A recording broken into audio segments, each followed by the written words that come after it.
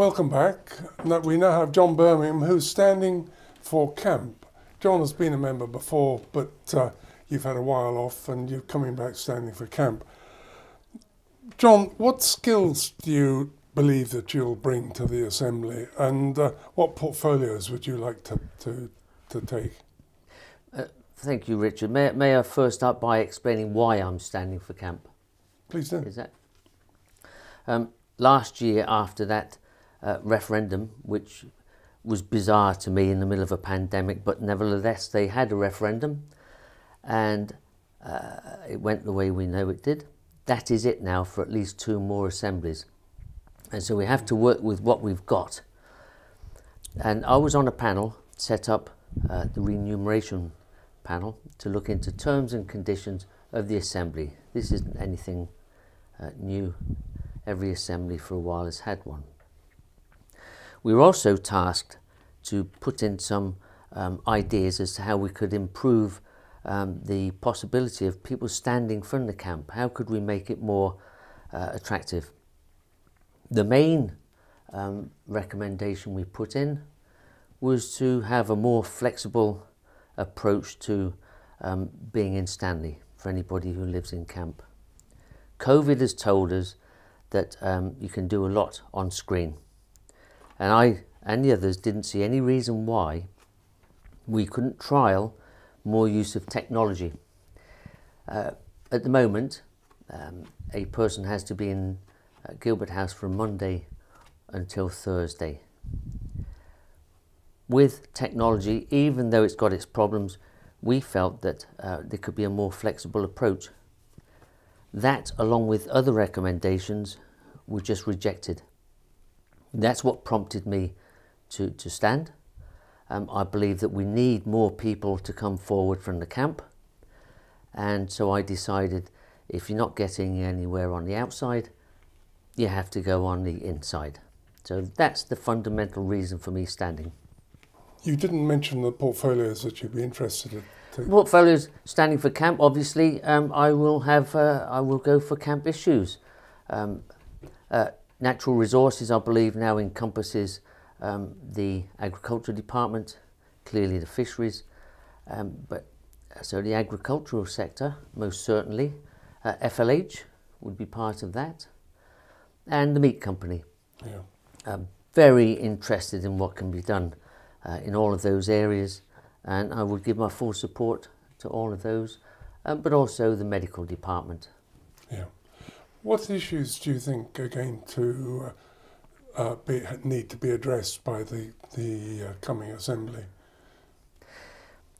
The capital programme's been set, as we know,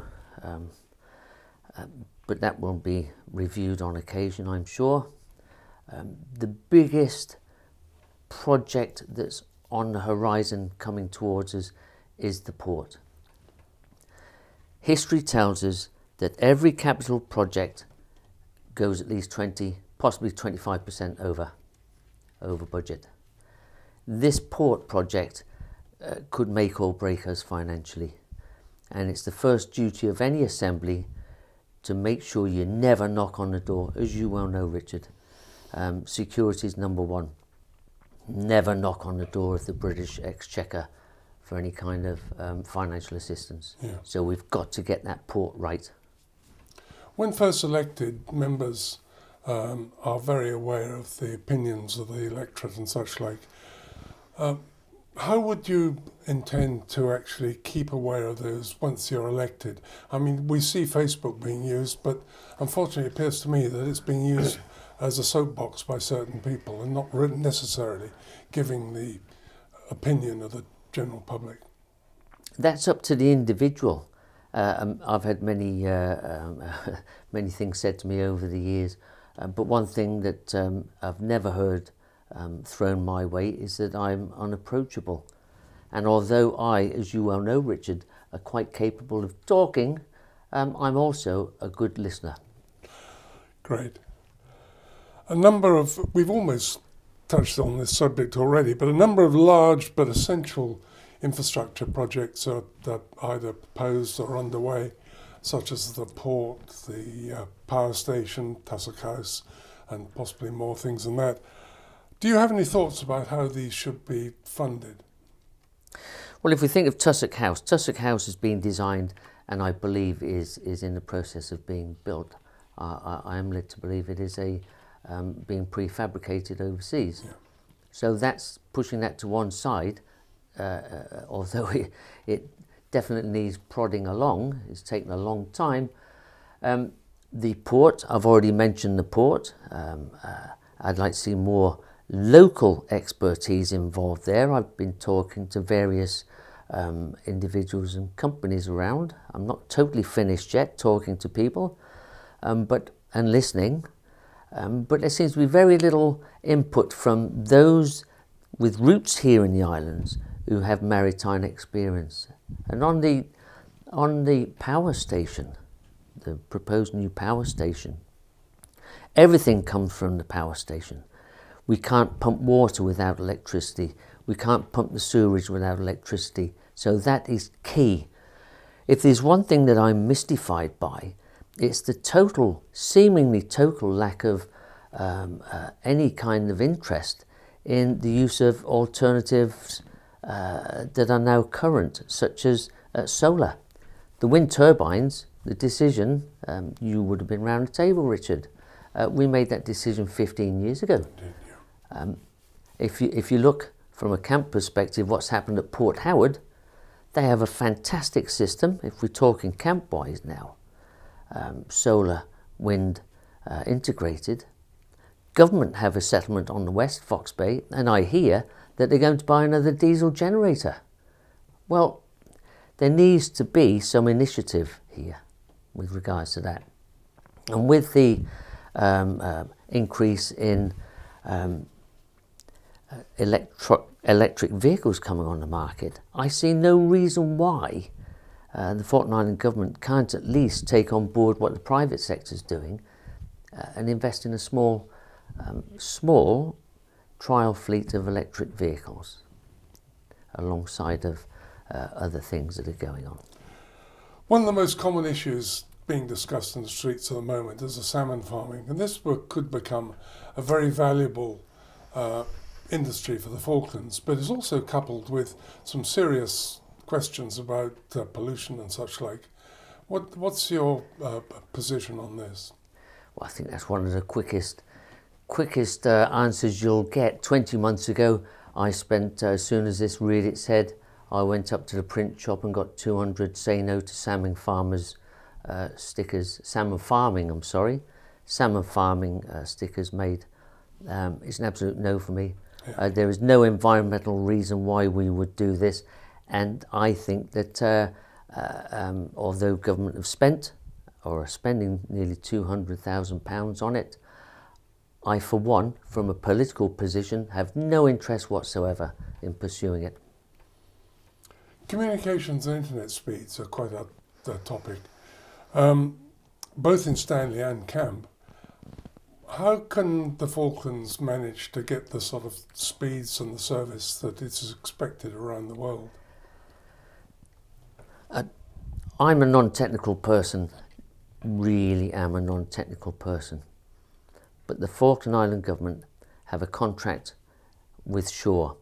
They are the provider for the next, I think it's until 2026. Whenever it may be, it doesn't matter. There is a contract. They're obliged to service that contract to the level agreed with the Falkland Island Company. The Falkland Island government. We also have a regulator.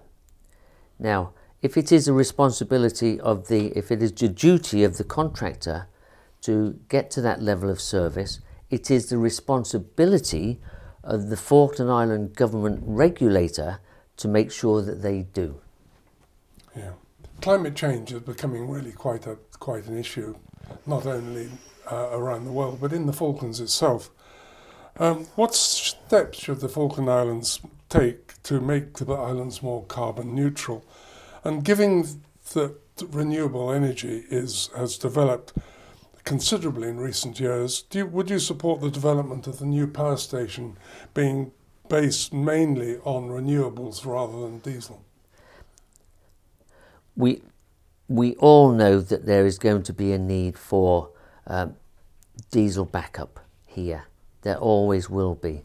But I see no reason why there can't be some decent investment in solar, stroke wind, and they would be the renewables that are proven and are accessible. And the idea that we will be carbon neutral by the year 2050 raises an eyebrow to me. That is 8 assemblies away. It's so far down the road that to kick the can down that far is out of sight. There's been recent criticism about the level of pensions for old age pensioners is really quite low. And in view of the fact that during the working hours, many elderly pensioners did not have the opportunity to purchase a personal pension scheme, or for those who did, the income is just derisory. How do we deal with this? I've done a bit of research on this, and if we take it on a 37.5 government working week, the living wage is £7, well, it escapes me now, I think it's £7.15 an hour, all right, yeah. Which is exactly the same as the minimum wage. If you take that 37.5 hour working week and then push that over to a pensioner who is on nothing but the state pension, that works out at less than £5 an hour. So we're expecting people who only have that pension to live on £2 an hour less than what we would consider to be the living wage. That's unacceptable to me. Declaring an interest as a pensioner, but I'm okay. And it's easy if you're okay to think, well, isn't everybody? But they're not. We also have a pension black hole. The pension pot needs seriously looking into, because the population is ageing, 500 plus pensioners at the moment, and will only grow. The COVID pandemic has created many problems. Unfortunately, we've escaped most of these problems. But one thing it has sort of raised is the issue of the fact that we are totally reliant on imported goods right across, and so that if there was some problem overseas, it could reflect on us and it could be quite difficult. How should that be addressed? Well, we're not alone in that, are we? No, we're not. If you look at the news in the United Kingdom, they're having serious problems. I might say that the last assembly did no different to anybody else when it came to dealing with the COVID crisis. No. So I would not criticise them in any shape or form for that. However, we are vulnerable in a few ways. As a layman, I can only take advice from the medical department. Thank you very much, John. I'm afraid your time's up.